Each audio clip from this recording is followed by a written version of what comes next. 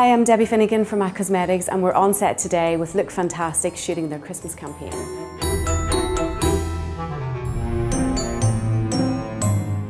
When I was planning and creating the look for Alice, I took a lot of inspiration, of course, from Alice, the character. And it's almost like imagining how you could take that mood and that sort of feeling of the character and then translate it onto somebody else's face. It's really thinking about the products that you're going to use and how you're going to translate that. So I kept everything very light and very airy and very girly looking. So really thinking about the shades, those really beautiful, cool sort of candy floss pinks.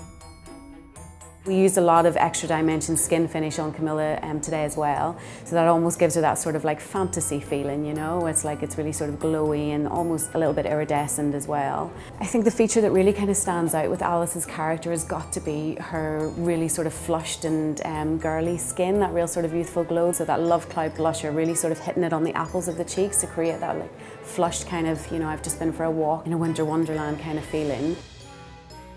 So to create the really beautiful sort of glowy skin with Alice today, or on Camilla today, we started off with Peach Light Strobe Cream, which I absolutely love.